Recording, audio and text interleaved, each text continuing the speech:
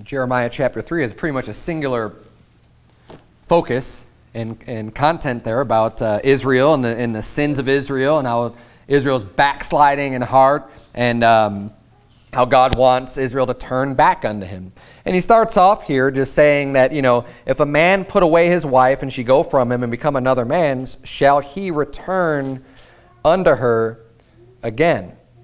Shall not that land be greatly polluted? So, you know, even in God's law, when people got divorced and a wife was put away from a husband, if she goes to be another man's husband, or another man's wife, excuse me, she's not allowed, and then something, you know, they break up or he dies or whatever, something happens for her to split from him, she's not allowed to go back in God's law back to that first husband. And so what he's saying here, he's saying, look, if a man put away his wife, and she go from him and become another man's, shall he return unto her again? Of course, no. I mean, the answer is no. In God's word, he says no. Why? Because it's, you know, she's polluted, as it were. She's been defiled in a sense by, you know, by another man. And God says, no, you cannot come back. You can't return unto your first husband. But he's likening that, and, you know, the Bible calls when, except for the one valid reason for divorce, which is for the Bible says for the cause of fornication, you know, prior to the consummation of a marriage, someone's put away.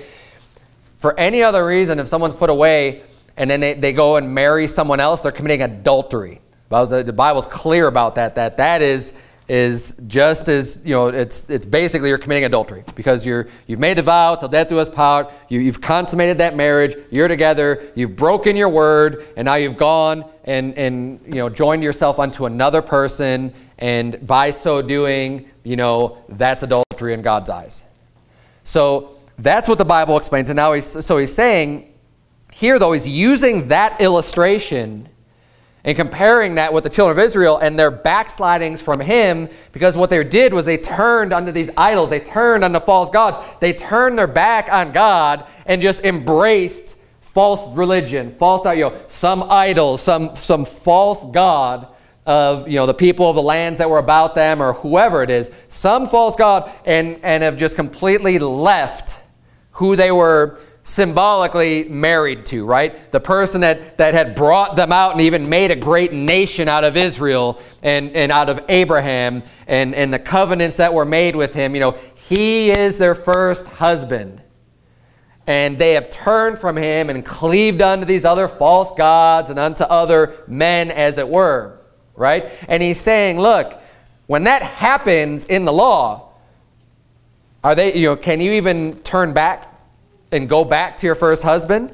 No, it says, but thou, and continuing on here in verse 1, he says, but thou hast played the harlot with many lovers, yet return again to me, saith the Lord. So when it says there, it says, you've played the harlot with many, you've gone after many strange gods. You've gone after many people. You've turned your back on me. He's saying, but return to me. He's saying in the law, you wouldn't do this with your wife, but he's saying, you've gone after other strange gods, but I still want you to come back to me. Even though that's not the way it happens in you know, physically in your human relationship, but I am saying, come back to me, and I'll receive you. He says, lift up thine eyes unto the high places and see where thou hast not been lying with. In the ways as thou sat for them as the Arabian in the wilderness, and thou hast polluted the land with thy whoredoms and with thy wicked. And he goes on and on about you know, how bad they are. Flip back, if you would, real quick. We'll come right back to chapter 3, but go to chapter 2. We're looking at verse number 19. And we're preaching about backsliding this morning and getting away from God and turning yourself from God. Because you're going to find when we see these references to backsliding is that the end result, what God wants you to do is turn back to him. And that turning is repenting. He wants you changing. He wants you turning back to him, because somewhere along the way, you've gotten a little bit lost. Somewhere along the way, you've ended up turning your back on God. You've ended up turning and going the other direction. See, in our Christian life, in our Christian experience, in our lives, the moment you're born again, you put your faith in the Lord Jesus Christ, you become a new creature. You have the new man inside of you. You're spiritually a babe in Christ. There's a lot for you to learn, and you need to grow And the way that you do is by walking in the Spirit, getting in the Word, learning, listening, getting, receiving teaching. And in so doing, you're growing closer to the image of Jesus Christ. That's the goal. That's the direction that we're headed. So let's just say, you're born into the spectrum by becoming a believer. You've got Jesus Christ over on one hand. So you're born, you're spiritually a babe, you're an infant. The goal is to be continuing to move on this path of growth spiritually and continuing to grow and to grow and to grow. And obviously we're never going to make it to the end in this lifetime while we're still in this flesh. We're imperfect. We're not going to achieve this sinless perfection of being exactly like Christ because we're sinners. But we're still continuing. We should be continuing to be on this path and making the changes necessary. As you grow, just like with children, usually what happens is that the growth is pretty quick at first. It should be. If you're in the right environment especially, you're going to have a pretty significant growth. But as you get a little bit older, that growth is a little bit slower, right? But you're still facing and trying to go this way. On the other hand, you put Satan on the other hand, right? There's extreme wickedness. No matter where we're at on our growth spectrum, we always need to be facing this way and growing and moving this way at whatever speed that may be. Because as soon as you start to go this way, this is the backslide. That's right. And what happens is that think about like you're going uphill, trying to continually achieve more and get sin out of your life, and it's a series of struggles, and it's not always easy, and you're combating the flesh. It's hard to grow sometimes, especially after that initial phase. You kind of get it. You become a young adult maybe, and spiritually. And then it gets a lot harder, and you got to work harder to continue that growth and to make some significant strides. And as soon as you start to turn back, it's really fast going back down that hill. That's right. And that's why it's referred to as backsliding. I mean, you have that visual representation of sliding. When you're pushing upward, that's hard. Sliding back, that's easy, and it happens real fast. And then if in order to turn around and come back, you got to start going right back up that hill again. So we want to try to make sure we get to the point where we don't backslide. Now, inevitably, I think it happens with everybody at some point and to some degree because we're not perfect. But you don't want, we have to be really diligent and careful so that whenever that does happen, we're quick to turn back and say, oh, no, and turn to God again.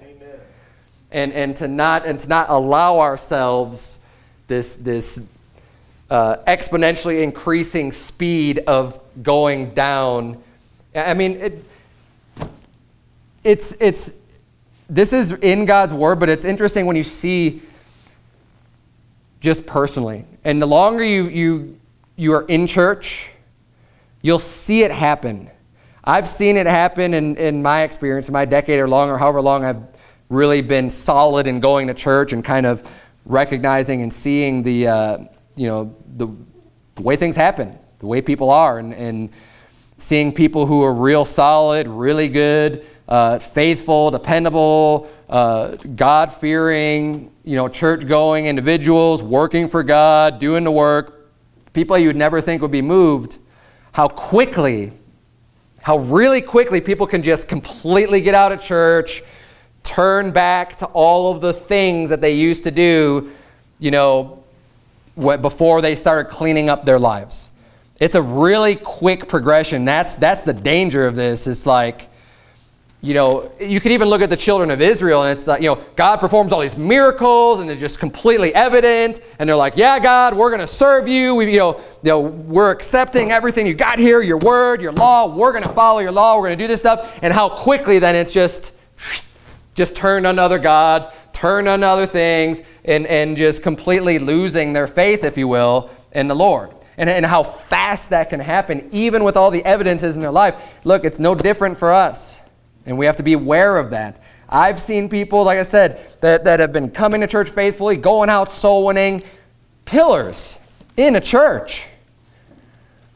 And you see them, oh, they weren't in church today, they weren't in church that, you know, like, and just all of a sudden, before you know it, they're not in church anymore. And then it's like, you hear about them, you see them somewhere, you run into them, and it's just like they're completely in the world. Going back to just watching football on Sundays, drinking with their friends, doing whatever the case may be in their life, right? I mean, whatever it was that they were really into before they got on fire for serving God, it's just, they've got, you know, they made a lot of progress. They made a lot of changes. They sacrificed a lot of things, and we're moving in the right direction, and then all of that wiped away. I mean, it could be years of progression wiped away in a matter of weeks or months. It happens that fast to go all the way back to square one. And I've seen it happen personally, and it happens, and this is a subject we want to talk about today, and because we don't want to get to that point. I mean, look, if you're here this morning, you're in church, I assume it's because you love God and you want to make changes and you want to do what's right and you want to keep on heading this way. So while you're in this state of mind, let's get this settled, because the day will come where you're going to catch yourself sliding back, and we need to constantly be analyzing our life to make sure, what happened? How did I get to this point? And be able to realize, am I even backslidden today? So we're going to go over that a little bit later in the sermon, just to even identify, am I backslidden right now? First, I want to just go over what the Bible's talking about here in Jeremiah chapter 2 and 3 about backsliding, and some of the symptoms and some of the things that we can see are evident when there is backsliding going on. And then we're going to kind of apply that to ourselves. So look at Jeremiah chapter 2. Verse number 19, the Bible says, thine own wickedness shall correct thee, and thy backslidings shall reprove thee.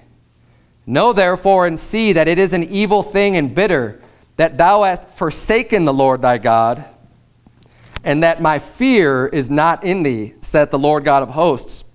For of old time I have broken thy yoke, and burst thy bands, and thou saidst, I will not transgress.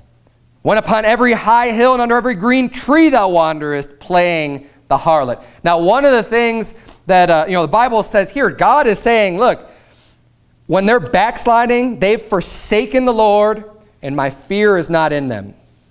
Now, I'm not going to turn there, but in the book of Malachi, one of the biggest problems with people who are backsliding is that they don't even realize that they're backslidden.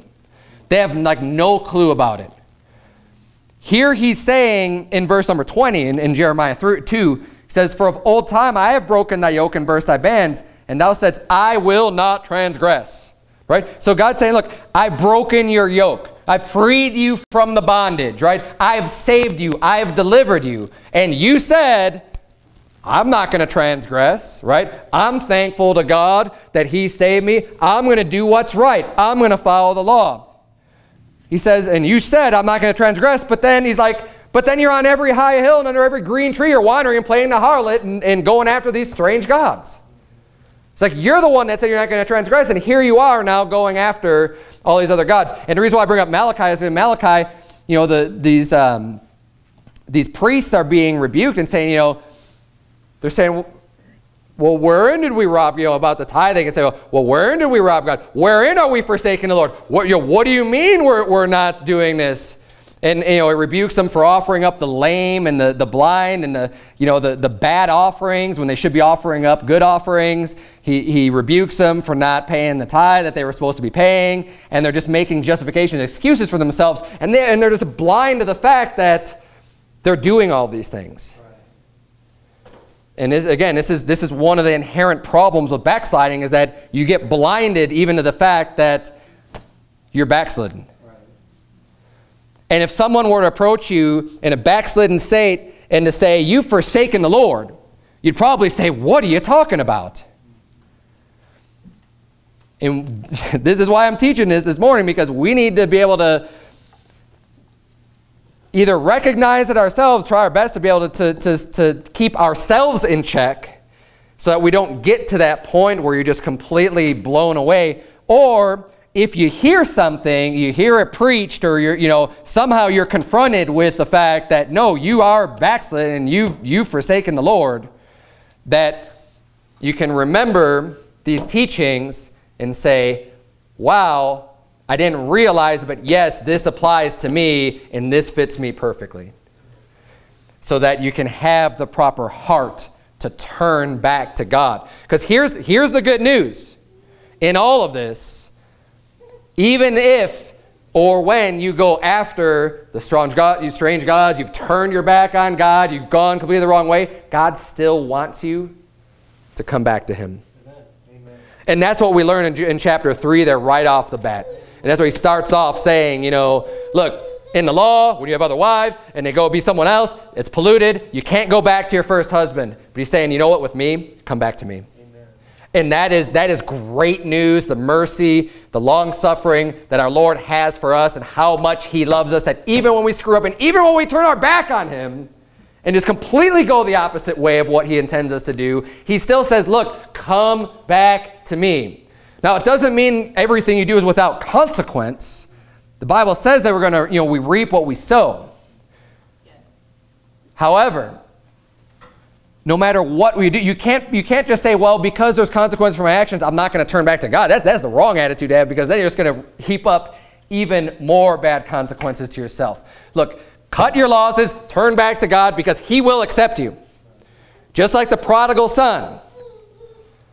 He was a son of the father. He went out, wasted the substance, wasted his inheritance, partied it up, lived it up until he got, broken down and abased because he was lifted up with pride. He came to nothing and realized, I need to go back. I need to go back to my father. And sometimes that's what needs to happen for people. You start, you turn your back on God. You turn your back on the Father. The prodigal son went his way. Dad, yeah, it's great. Thanks for everything, but I don't want to have anything to do with you anymore, essentially is what he did. And he went off and just did his own thing. Do whatever he wanted to do. Well, he learned the hard way that that wasn't the right thing to do. But you know what his father was? Open arms, accepting him when he came back. He didn't go after him and make him come back. He didn't force him to come back. It was up to him to decide, yeah, you know what, I'm going to turn back to my father. Right. And when he did make that decision to turn back, his dad was there waiting for him. Amen. And ready to receive him. And that's, always know that no matter how far back you may slide in your life, it's never too far. That's right. It's never too far to turn back to God. And I don't, one of the biggest problems with people getting out, when people start to backslide, oftentimes what goes hand in hand with that is getting out of church. One of the reasons is because whatever is appealing to you, whatever sin it is that's creeping into your life, that you've allowed to creep in, that you've started to partake in, oftentimes it will get preached on, because if God's working through the man of God that's preaching, they don't even have to know what's going on in your life personally. I know for a fact this has happened so many times. It's happened to me personally. I've had other people tell me, hey, you preach this sermon and this spoke directly to me, and I have no idea, right? And that's happened to me before too, and in other churches I've been to, it's like, oh man, this sermon was directly for me without the pastor knowing anything about what's going on in my life individually, especially because, when you've grown a little while, oftentimes you don't want people to know that you're in sin. You try to cover and hide it, even though you have your secret sin, your secret pleasure, whatever that is that you just want to indulge in. So what happens though is that God's trying to speak to you and say, you need to get right. And sometimes it thunders down and you get convicted and you're saying, wow, this is about me. But you have the choice to make at that point, because when you get confronted with your sin, you got a choice to make. There is no third option. You're either going to try to get right, or you're going to get out and not want to be around that anymore. And too many times, people will hear the preaching, They don't want to experience the conviction that, being brought under that. Like, oh man, that stings, that hurts. I need to change, but I don't really want to because I like this sin. And what happens? Well, I don't want to hear this anymore because I really like what I'm doing and I don't want to give that up. And they'll get out of church and they'll stop coming. And then the floodgates are wide open for the backsliding. Because what's being used to help you is the preaching from God's word. And to help you get on the right path. And as soon as you do that, you're just, and that's where the slide really accelerates, is when people get out of church. The one thing that's actually going to be probably one of the most important things to help you, people get out of church. And then what happens after that, sometimes it's brought to light what they were involved in and people get embarrassed. Then they want to get right with God later because he's brought them low, right? And they've got godly sorrow, that work repentance in them, and they change and say, you know what, I need to get back right with God. But then, for some reason, they just say, well, I can't show my face there anymore. And that is such the opposite attitude of what you need to have. If God's already brought you low and humbled you, have the humility to go back to church. Look, in this church, no one's going to, look down on you if you've repented from whatever it is that you've been doing. Amen. If you get caught up in, drunkenness or fornication, or whatever it is. Look, there's many things that the Bible says. I'm going to teach you that a little bit more tonight of when we break fellowship with people, when people are going to be kicked out of church because of certain sins that they're in, whatever the case may be. When that person repents, and they're humbled, and they're brought, and they want to get right with God, you're going to be accepted back here and brought right back into the fold the same way that God wants you to turn back to him. Look, God wants you in church. He doesn't want you forsaking the assembly of yourselves together. We're not going to prevent you from being able to do that by not allowing you to go back in the right path. See, some people, when they get so backslidden, they may need to be kicked out from the assembly because we're not going to allow the leaven to spoil the whole lump. And while you're headed this way, I don't want people headed the wrong way in this church because you're going to infect other people and get them down that same path with you. Right. I want everyone, no matter what your rate is, I want people headed this way. And if you're starting to turn back this way, let's get focused right back in the right direction. Now look at Jeremiah chapter 3. We're going to start reading here in verse number 6. Because backsliding has everything to do with the direction that you're headed in your heart. It's a heart problem. At the end of the day, that is what it boils down to, is what is it in your heart the actual, and that's not something that people can see. Now your outward works will kind of manifest what's in your heart. But at the end of the day, you need to determine for yourself, which way am I headed? Which way do I want to head? Verse number 6. The Lord said also unto me in the days of Josiah the king, hast thou seen that which backsliding Israel hath done? She has gone up upon every high mountain under every green tree, and there hath played the harlot. And I said, after she had done all these things, turn thou unto me. But she returned not. And her treacherous sister Judah saw it. And I saw, when for all the causes whereby backsliding Israel committed adultery, I had put her away and given her a bill of divorce, yet her treacherous sister Judah feared not, but went and played the harlot also. And it came to pass, through the lightness of her whoredom, that she defiled the land, and committed adultery with stones and with stocks. Of course, again, referring to idolatry. Verse number 10. And yet for all this, her treacherous sister Judah hath not turned unto me with her whole heart, but feignedly, saith the Lord. Now, the word feignedly means it's like, it wasn't with her whole heart. It was almost deceptively. It was fake. The word feign means like you're faking it. So that's when people might say, just with their lips, oh yeah, I love God and I want to do what's right, but in their heart, they don't mean that.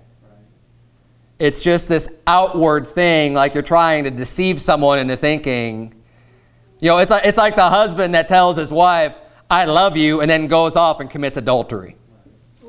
It's feignedly, it's fake. It's not real. It's not, you know, how could you possibly say that you love someone and then go and do that? That's what God is saying that Judah was doing.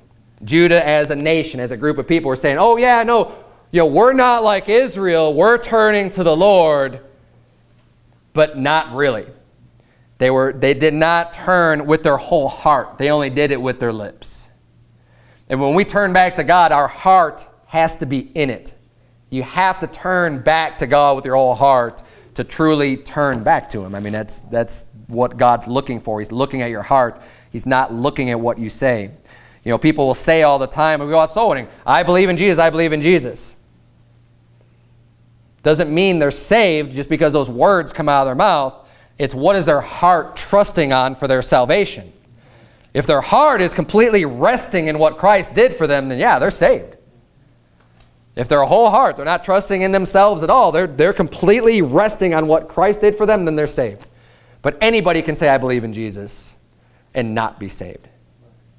Anybody can do that. I mean, it happens all the time. People are deceived into thinking they're saved, but they're not because of what is in their heart, because of what is they're trusting on in their heart. So we need to put our whole heart, just as much as we need to put our whole heart on Jesus for our salvation.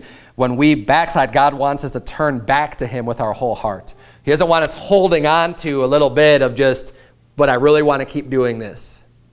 Because that's going to keep you from growing and going in the right direction. That's going to hold you back. Verse number 11, and the Lord said unto me, the backsliding Israel hath justified herself more than treacherous Judah. Go and proclaim these words toward the north and say, return, thou backsliding Israel, saith the Lord, and I will not cause mine anger to fall upon you. For I am merciful, saith the Lord, and I will not keep anger forever. Only acknowledge thine iniquity, that thou hast transgressed against the Lord thy God, and hast scattered thy ways to the strangers under every green tree, and ye have not obeyed my voice, saith the Lord. Turn, O backsliding children, saith the Lord, for I am married unto you, and I will take you one of a city and two of a family, and I will bring you to Zion, and I will give you pastors according to mine heart, which shall feed you with knowledge and understanding. One of the other aspects here of people who are backsliding Israel, it says in verse 11 that she justified herself. And this is what people will always do. When you're getting into sin, you're always justifying it. You're justifying yourself. Well, this is the real reason why it is. And that's it's a bad attitude to have. God wants us to be able to, when we sin, acknowledge our sin, confess our sin to Him, be sorry for that, be repentant and say, no, I'm not going to do that anymore, and turn back to Him. Say, you know what, God, I screwed up. I turned away from you. I got into this sin, but it's a sin. I'm sorry. I'm gonna try to go back and do what's right from here on out. That is the heart that God wants us to have. That's the returning that He wants us to have to Him. Unfortunately, what people often do is, instead of having that attitude, they want to justify themselves and explain away why what they did, well, it's really not even that bad. It's really not even a sin. Turn, if you would, to Luke chapter 10. Now, the term backsliding in the Bible is used almost exclusively when God's people would go after other gods or idols. I mean, that's just the term. Not the concept necessarily, but the term itself, backsliding. And it's mostly found in the book of Jeremiah. Israel's constantly being told, you're backsliding, you're backsliding, you're backsliding. Return to me, return to me. And it's because they've gone after these false gods, these graven images, other gods than the Lord. Now, you may read the Bible and say, well, I don't worship any graven images, so how can I be backsliding then? Right? How can you be applying this term of backsliding? Well, you may not have a physical object of gold or silver and carved out of wood, But what is your idol? Because what is an idol anyways? It's what you're turning to instead of turning to God. I mean, it's this false God. It's whatever it is that you've created, whatever it is that you've imagined in your heart. And the physical object is just a manifestation of that, of just what it is that you're turning to, that you've created in your mind, or that you're going to instead of going to the Lord. Right. And basically, you can ask yourself, well, what is it that has replaced God in your life? What is consuming your time that in turning to it, you've turned from God? We live a life based on values, based on what is important to us, right? And you're going to identify that, whatever you claim is important to you, well, look at how you're spending your time. You may in mouth or in your lips say, well, God is the most important thing in my life, but then in your actions, when you just take a step back, say, what did I do this week? Just everything I did. And just write down, what did I actually do? Well, I slept, I ate, I went to work, I did whatever. Just what are all the things I did? How much time did I spend doing everything? And then you could determine for yourself, is God really the most important thing in my life? I mean, I say that it is, but is that where my whole heart is?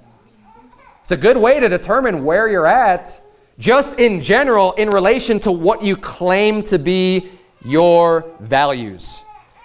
I mean, whatever your values are, you ought to be living the way that reflects that. And you determine what the priority is, right? I mean, maybe you put God down at number 4 or 5, whatever. I mean, it's not right. That's not where God demands to be. But if you're going to be honest with yourself, you could look back and say, okay, well, does this match up with what I think is right and where I should be in my values? And that's one of the ways that you can identify problems in your life, and am I living the way that I think I'm living or the way that I want to live? So how to identify if you're backslidden? One way is just ask yourself, has there been a time in your life when you were doing more for God? That's a very good indicator because, again, like I said, there's a progression. And if you're doing a lot to serve the Lord, you're going to continue to grow and to do even more. And if there was a point in your life when you were soul winning, you're reading your Bible, you were praying, you made the time to make all these things work, but now you're just not doing that much anymore, you're backslidden. You are not as far along as you were. I mean, that's an easy way to look at it and just think back and say, wow, well, what do I need to do to get back to that time? Just think about it. Say, am I backslidden? Oh man, I'm backslidden. Am I headed back the right way? Or am I still continuing to slide further and further and further away from where I was before? Are you only giving lip service to how much you love God without actually doing it? Again, it's a way of identifying if you're backslidden.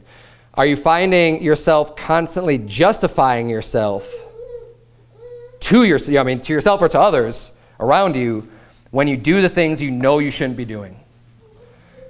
Because look, there's a difference between sinning ignorantly, which means you don't know that something's a sin, and sinning willfully, which is, I know this is a sin, I've been convinced that the scripture says that this is a sin, but I'm doing it anyways.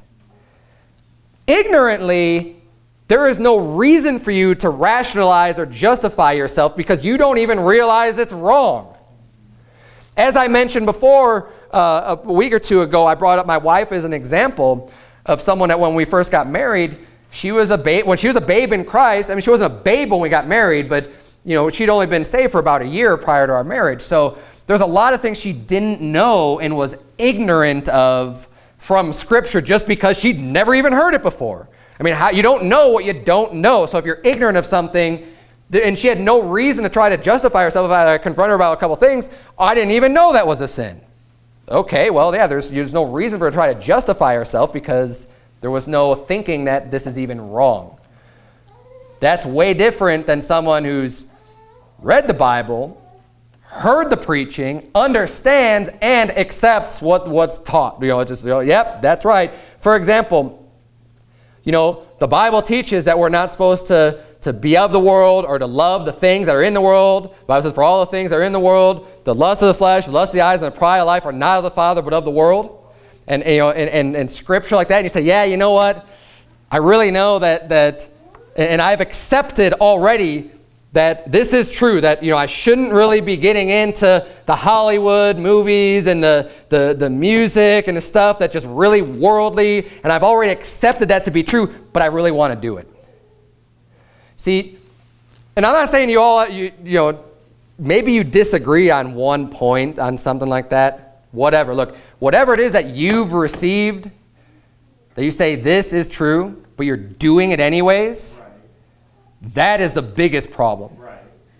Because then you start to justify yourself, and you're going to try to rationalize, say, well, I don't think this is really wrong, and you come up with whatever reason. And what happen, when that happens is you start lowering the bar. You start lowering the standard. And this is one of the reasons why, you know, even if you don't agree with me like 100% on what it's, you know, whether it comes to Hollywood movies or the music or whatever, it's best to abstain completely, even if you're not in complete agreement, because what's going to happen is that you're going to start lowering that. You say, well, this is okay in this situation, and you start adding more situations to it, and it's going to happen without you even really realizing it. It happens slowly. You're not going to go from,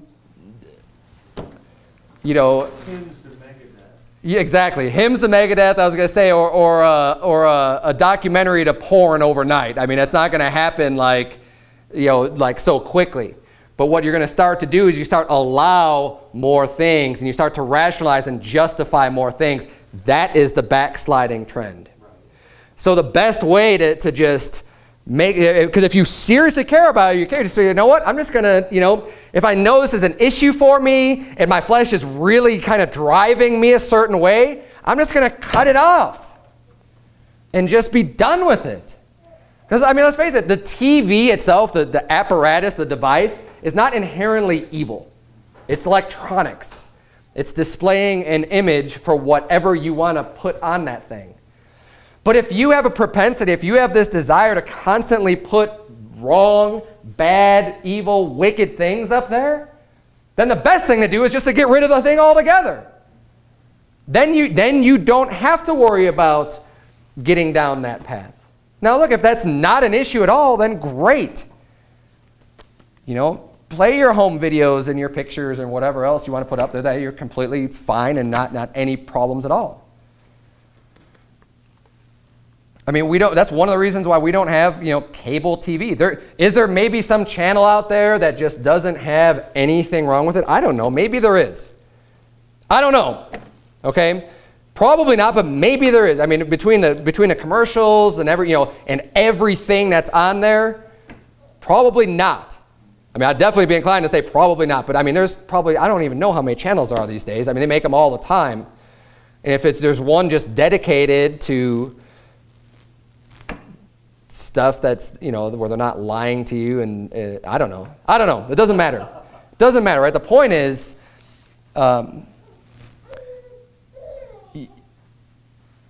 when you look at the totality of it, it's kind of like, is it even worth it? I mean, are you looking for that needle in this haystack where you're going to already have to subject yourself to stuff that's wicked and wrong just to find that one thing? And is it even really worth it?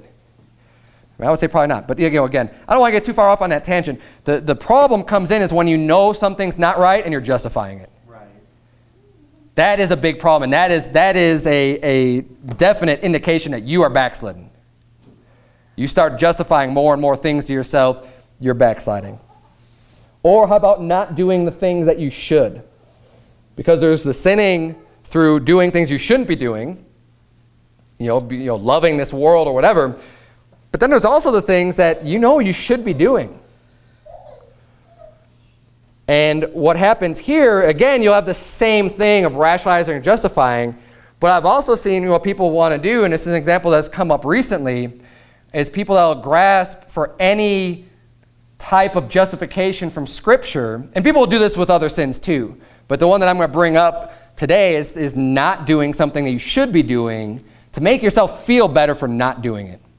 And the example I'm talking about here is soul winning, because people want to come up with a reason why they I can't do this. Why? Because it's work. Because your flesh doesn't want to do work. And it is work to go out and to preach the gospel. So when you get lazy, when your flesh is over, when you're getting backslidden, you don't want to do any of that stuff anymore, you're going to try to justify that to yourself too. Well, I can't go out because whatever. And the worst thing that you can do is go to Scripture to say, well, actually, I shouldn't even be doing this. I have you in Luke chapter 10, because this is something I've heard recently as to a reason why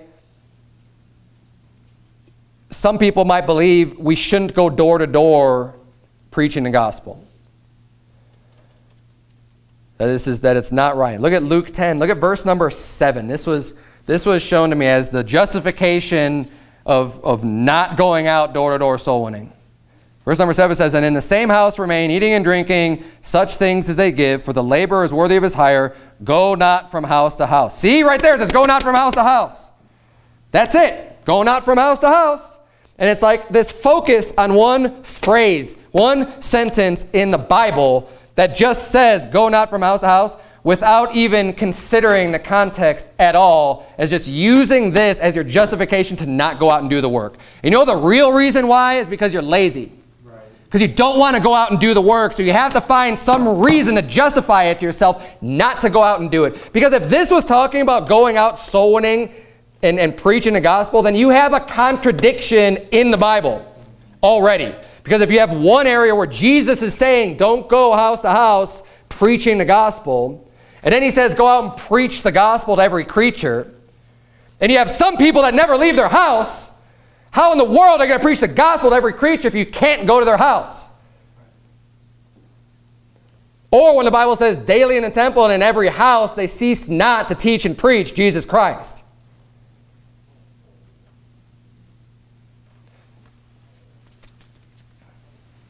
But let's get this verse in context. And look, if you're being honest with yourself, this is what you're going to do. But if you're just grasping for any reason not to go do something and just justify yourself, go ahead. I mean, you might as well take Matthew 7 and just say, judge not. And not read the whole thing and actually have an interest in what it's actually teaching. And just pull out one phrase, one verse, whatever suits your fancy to justify yourself instead of having integrity of what the Bible's actually teaching. Because in Luke 10, instead of just reading that one verse, let's start from verse number 1, where Jesus is literally sending out his disciples 2 by 2 to preach the gospel. Because that is what he's doing. Verse number 1, after these things the Lord appointed other 70 also, and sent them 2 and 2 before his face into every city and place whither he himself would come. Now, before I even get into this, look at, he's sending people to go and preach the gospel, yet the people who want to say, oh, we're not supposed to go house to house, where are they being sent from? What are they being sent to do? No, they're relying on this lifestyle evangelism garbage of just, well, whenever something comes up somewhere in my life, then maybe I'll open up my mouth and preach the gospel of Jesus Christ. Is that what Jesus was doing with his disciples, of just saying, hey, go into these cities, get a job, hang out for a while, make friends with people, and then if it comes up and they're ready and they could see how well you're living, then you have your opportunity to give them the gospel. Not even close to what he's doing. He's sending them out to do work. That's why he says the laborer is worthy of his hire. Why? Because their goal and their job is to go out and preach the gospel. And they're going into a city to do it. Verse number 2, therefore said he unto them, the harvest truly is great, but the laborers are few. Pray ye therefore the Lord of the harvest that he would send forth laborers into his harvest. Go your ways. And look, the whole spirit of this, he's saying, look, the harvest is great. The laborers are few. There's few people that are willing to actually do the work. Pray there be more laborers. But in so doing and justifying themselves, saying, oh, you shouldn't go to house, they're going to tell other people, oh yeah, you shouldn't go house to house. Is that the spirit that Jesus had here? Oh, no. I want everyone to be saved, but don't go house to house. That is asinine. That is ridiculous. Why would you throw a cloud or a damper over someone trying to fulfill the great commission of preaching the gospel and getting people saved by saying you shouldn't go do it house to house? There is no reason why any thinking Christian would do that other than to justify themselves. Just like the Calvinist wants to justify themselves for not going out and preaching the gospel because they say, oh, well, if God wants it to be done, it'll be done. And you can just rely on that instead of taking the responsibility that God has given you as an ambassador for Jesus Christ to go out and represent Him and preach the gospel. Oh, well, God will just work it out magically Himself and just, I don't have to worry about that. Someone else will do it. That's not what the Bible teaches at all. Again, another justification of your own sin and lack of willingness to do anything for God. But let's keep going here because I said we're going to get this in context. Verse number 3, go your ways. Behold, I send you forth as lambs among wolves. Carry neither and this is important, carry neither purse, nor scrip, nor shoes, and salute no man by the way. Wait a minute, you're not saluting any man by the way? Then where are you going to be preaching the gospel? And into whatsoever house ye enter, first say, peace be to this house. And if the Son of Peace be there, your peace shall rest upon it. If not, it shall turn to you again. And in the same house remain, eating and drinking such things as they give. For the laborer is worthy of his hire. Go not from house to house. So in the context of him saying, go not from house to house, he's saying when you enter into a city, you find someone who's going to put you up. Why? Because they were sent without a purse, without money, without script, they were sent without anything, just relying on what Jesus said to go out and preach the gospel. He's saying, you don't need anything to preach my word. And proving a point, I'll take care of you. God will take care of you. You don't have to have a big savings account. You don't have to have hotels. You don't have to have anything to do the work of the Lord. Anybody can do this in any financial situation. You can go out and preach the gospel and God will take care of you. You enter into a city, you find someone there who's a believer, someone who's going to set you up and be like, hey, yeah, come into my house. I'm hospitable. I'll help you out and you can stay here. And what he's saying is when someone receives you into their house, don't just go and stay with this person and then stay with that person and stay with this person. He's saying, just stay there. Amen. Eat what they give you. Sleep where they give you a place to sleep, because you know what? The labor, because you're going out and working. You're not just hanging out at this person's home and just chilling there and not doing anything and kicking up your feet and having a Bible study. You're going out and doing the work, and whatever they provide for you, eat it. Don't worry about it, because the laborer is worthy of his hire. So it says not to go house to house. He's saying just stay there. What's the point of moving into different people's houses anyways? I mean, it's going to take away from your work. Get established, get set up, have a home base, and go out and do your work. There is no reason to go from house to house. Just let that person take care of you for however long you're there. And then he says in verse 8, and into whatsoever city you enter, and they receive you, eat such things that are set before you, and heal the sick that are therein, and say unto them, the kingdom of God is come nigh unto you. It's very, very, very plain what this scripture is talking about in context. I mean, you literally have to just completely yank it out of context to try to say that that Jesus was teaching them as he sent them into the cities not to knock on doors and preach the gospel to people. All you're doing with that is justifying yourself and your lack of a willingness to go out and do the work and try to get God's stamp of approval on it. And see, when people want to justify their sin, they're going to try to do it any way they can. So a lot of times people will go to the pastor and try to get the pastor to say, oh yeah, in that situation you're fine, or, whatever, because they know in their heart what they're doing isn't right, but they want someone else, and they'll find someone else to tell them, no, what you're doing is just fine. That's why the Bible says, in the last days people are going to heap to themselves teachers having itching ears. Because all they want is someone to tell them that they're right and what they're doing is fine and not tell them the truth. They just want someone to scratch that itch. Tell me that I cannot do anything and I'm still right with God. That's what people want to hear. Why? Because it feels good to their flesh. Because the flesh doesn't want to work. The flesh wants to relax and sit down and not do anything.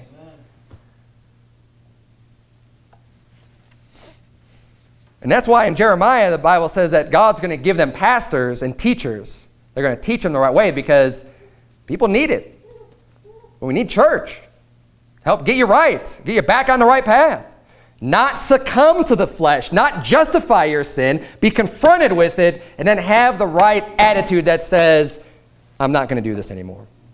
I'm going to turn back this way. Justifying your sin as opposed to confessing and forsaking it can easily become a pattern. It becomes more and more of a pattern of just trying to justify yourself until you know, and it's going to lead you into more unrighteousness. And before you know it, you're just going to be like, how did I get to this point? It's because you've justified yourself every way along the path. And this is the way it is with almost all things. Like I said, a person doesn't become a drunk in one night. It starts off with the social drink. It starts off with the occasion. It starts off with it's New Year's. So I'm going to have a glass of champagne. It comes off with, I got a job promotion. I'm going to celebrate and have some alcohol, whatever. And then it turns into, I'm hanging out with my friends. And you start adding more reasons to celebrate. I mean, this is what we do when we say, you get in your mind, hey, it's a celebration. Well, then you want to start celebrating more and more things. I mean, look, I know this is the way it is because this is the way that I was when I was trying to quit drinking. I would say, well, I realized I got really bad to where I was drinking like a lot. I mean, regularly, a lot. And I said, well, because I didn't want to give it up, which would have been the right thing to do, but I didn't want to do that. I wanted to hold on to that. So I said, well, only on special occasions. Yeah. And before you know it, the special occasion is Friday. It's just, well, it's my buddy's birthday. We're going to go out. Well, it's Christmas. Well, it's Thanksgiving. Whatever, it's Independence Day. Well, I'm going to this rock concert. Well, I'm going, and then it's the week's over and it's Friday. And all my buddies are going out. It's a special occasion I'm going to go out to. And, and before you know it, it's like you're right back to square one. Right. Yep.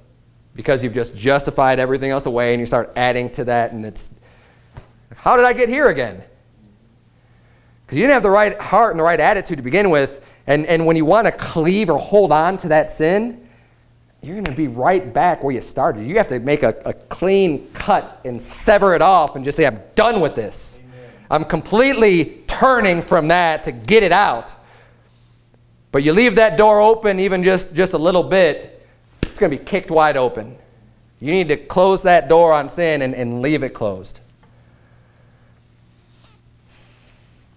Just like a person doesn't get to the point of committing adultery in one night. I mean, by and large, it starts with the heart. It starts with bitterness. It starts with other things that happen in your home. It starts with you spending too much time then with people of the other gender. It starts with you making relationships and building up, wicked relationships with people who are not your spouse. And then that becomes adultery. We need to be watching out for that. And then you justify it. Oh, well, this is my work call. Oh, we're going out to eat to talk about work. Right? Start with that.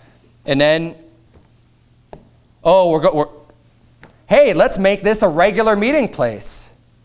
We're talking about work. Before you know it, you're not talking about work anymore. But that's how you justified it to begin with. And now you're just going out, and now it's, well, hey, I'm going out here. You want to come with me? Well, you've already built a friendship and everything else, and you've built this bond with this person that's not your spouse. Okay. These are these things happening. That's why I'm explaining it to you so you can be aware and you can just watch out and keep yourself as far away from possible. The Bible says flee fornication. Run away from it. Have nothing to do with it. Cut the ties that are going to lead you down that path. Backsliding is dangerous. Those verses about backsliding in Jeremiah, I didn't go through all of them. We read the whole chapter in chapter 3. But they show God's anger and punishment for backsliding Israel. It's not a light thing with God. Now, he wants them to return still, always. But it's not, again, it's not just some light thing. Now, what causes people to backslide? We went over quite a few things, but I think one of the number one reasons, honestly, is idleness. Now, turn, if you would, to Ezekiel chapter 16. We're almost done. Ezekiel chapter 16. It's one of the major prophets. You got Jeremiah and then Ezekiel. You got Isaiah, Jeremiah, Ezekiel. Ezekiel chapter 16.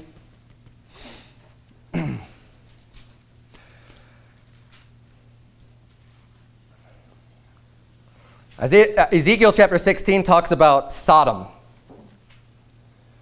And if you wonder, how can a place, how can a city, how can an area get so wicked and just so vile and so bad that it gets to the point where God has to destroy it with fire and brimstone? Like, well, how did that start? Before they got just really bad, the Bible explains how that happened. In Ezekiel chapter 16, look at verse number 49. Ezekiel 16, verse number 49. The Bible says, "Behold, this was the iniquity of thy sister Sodom.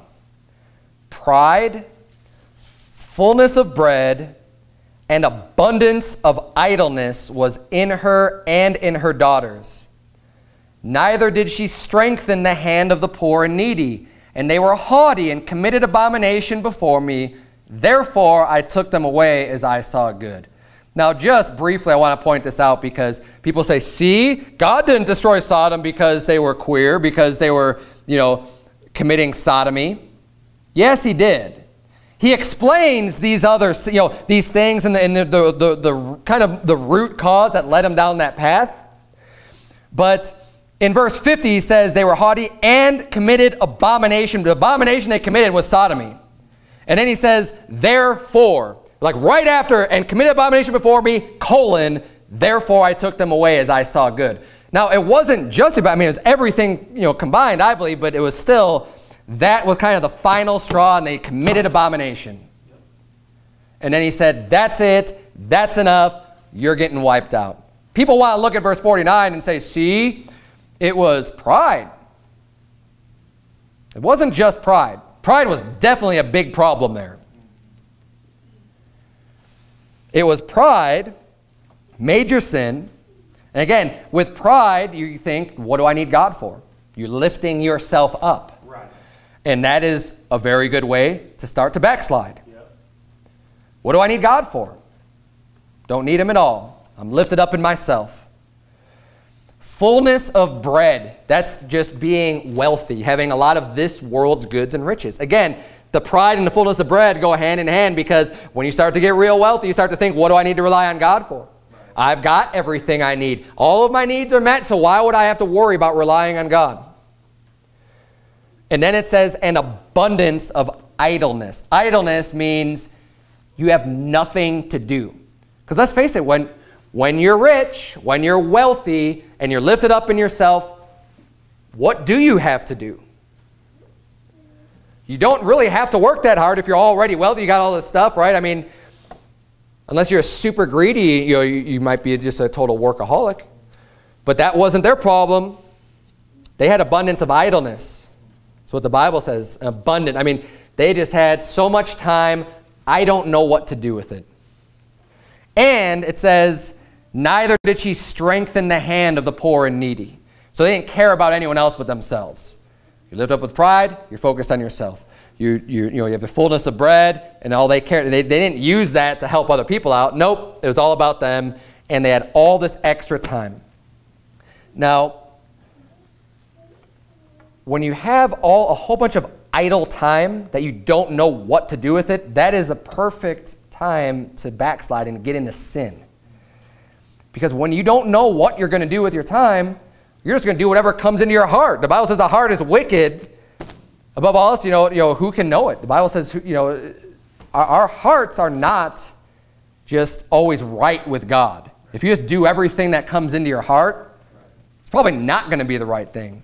We need to work on our hearts, and we need to walk in the Spirit to do what's right. But in order to do that, you need to have a plan. You need to know what you're doing with your time and plan it out.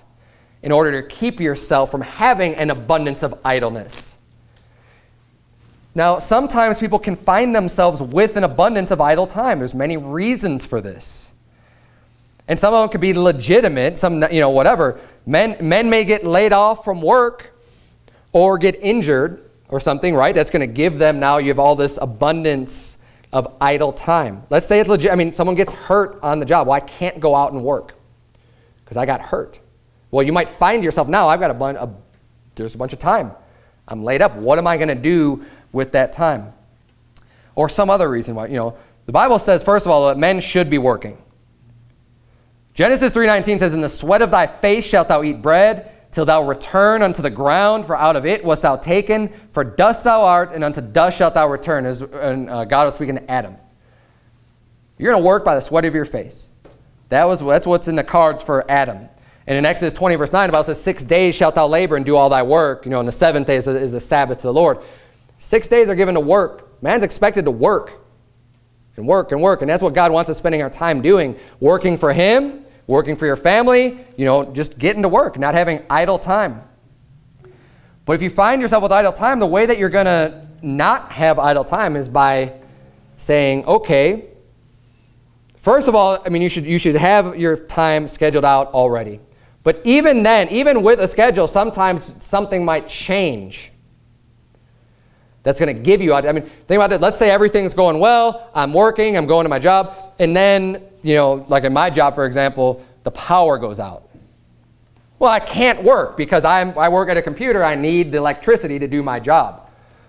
So now all of a sudden I've got a block of time with nothing to do. You need to have a backup for yourself to not just be like, well, what am I going to do now? Well, maybe I'll just go off and get involved in, I'll go, everyone else is going off to catch a movie. Well, I'll go do that or whatever.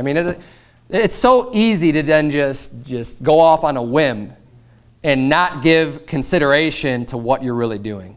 But if you already have planned out in advance, well, here's what I'm going to do. In your mind, if I ever get any extra time, this is how I'm going to use it. Then you can just fall right back on that. I've got this Bible memory to do. I've got this, whatever you decide. And look, it doesn't always have to be everything is completely set as, like your backup plan has to do with serving God.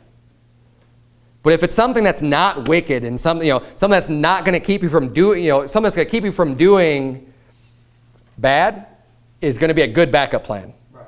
Maybe it's, I know in the back of my mind, I have this work to be done at home. I've got holes to dig. I've got, this other work to be done. That's what I'm going to do if I find myself having an abundance of time. You'll be set. That's going to help you out tremendously. Now, obviously, the best thing to do is to be serving God with all of your extra time, with all the time that you have. That's the goal. Again, we're trying to grow towards that. But in order to avoid the idleness and not having things to do, you need to make sure that if something is to come up, you have it already established in your mind, here's what I'm going to do. In this situation, here's what I'm going to do. And have it pre-planned to fall back on that so you don't just say, well, what are we going to do? I don't know. Usually before I get to the weekends, I try to have established, because my wife will ask me, what's your plans for tomorrow? Before a Saturday, because Saturday is like my only day to do things other than all the work that I have crammed into the rest of my week. So before I go to bed, I say, I need to have a plan, because if I don't have a plan, what's going to happen is I'm going to sleep in, I'm going to not really make use of my time, and just do, maybe just spend time surfing online or whatever. And then it's like, oh man, I just wasted my time. I've got all this other work to do. Why didn't I do that? Because I didn't have a plan, because I wasn't ready for it. And the more idleness you have, the more you're going to get into stuff that you shouldn't be getting into. Now, I mentioned the men. Women have this problem also, and I think probably even to a little bit of a greater degree. 1 Timothy chapter 5. You can turn to 1 Timothy chapter 5. 1 Timothy chapter 5. It's the last place I'll have you turn this morning. 1 Timothy chapter 5.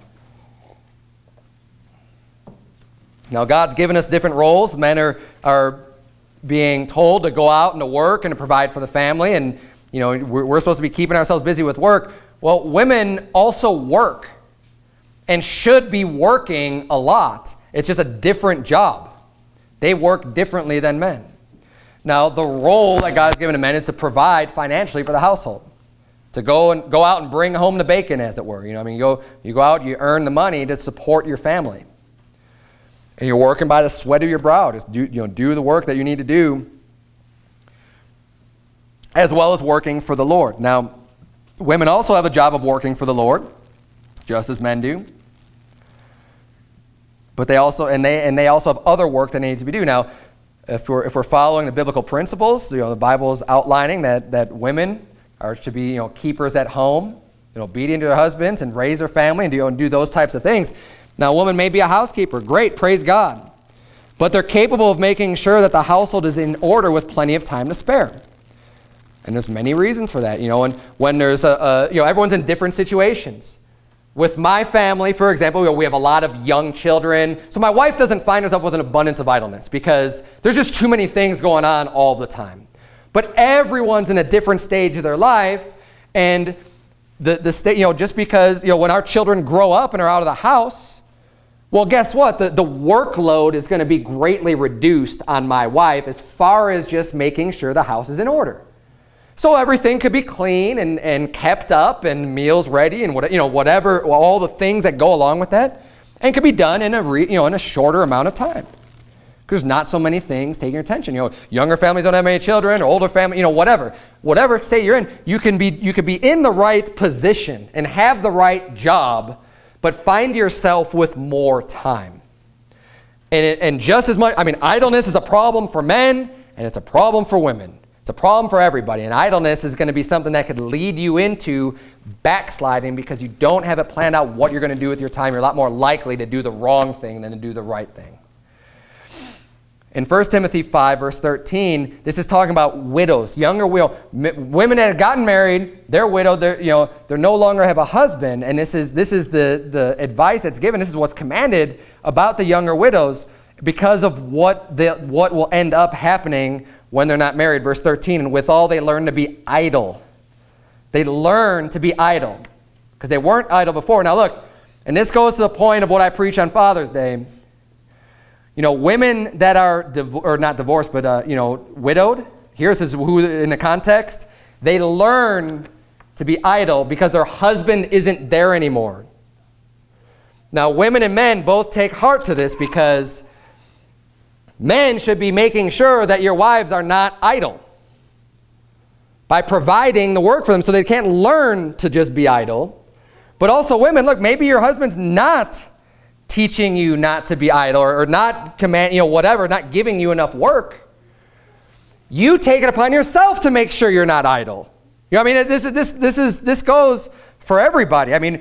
Just as much as a man needs to make sure they're not being idle with their own time, and looking out for their family and looking out for the wife. Look, you as an individual, as the wife or whoever, make sure that you don't let yourself get idle because it's going to be a problem. And it says here, they learn to be idle in verse 13, wandering about from house to house, and not only idle, but tattlers also and busybodies, speaking things which they ought not. So not only are they not even doing anything and not using their time wisely at all, they're actually doing bad things because they're tattling, they're busybodies, they're gossiping about people. This is what will naturally end up happening, which is why it's being taught in Scripture that this is what happens, and this is why the younger women should marry and bear children and guide the house, because if not, this happens.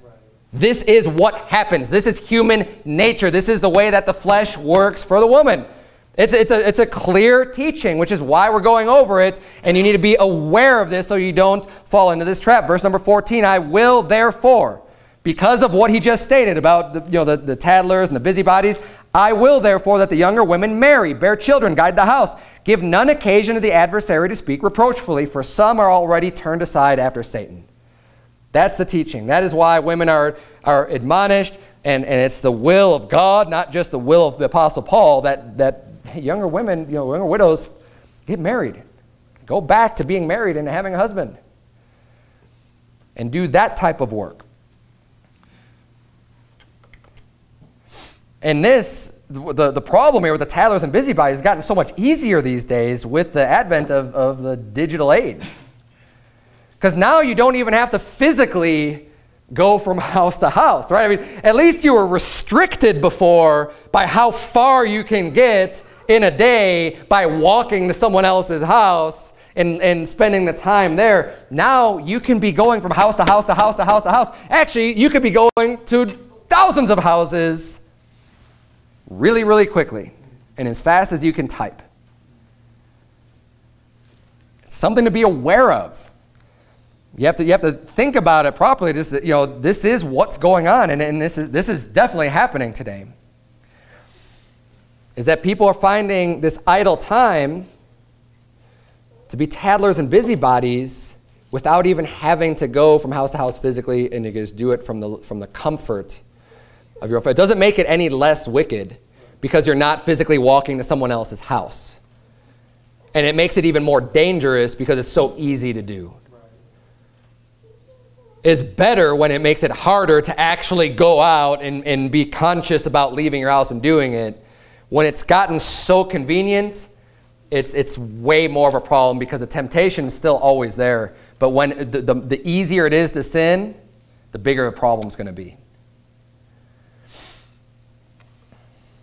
And when you think about the damage done by a busybody going to a neighbor's house and gossiping, and then just multiply that by how many Facebook friends she has. Or whatever.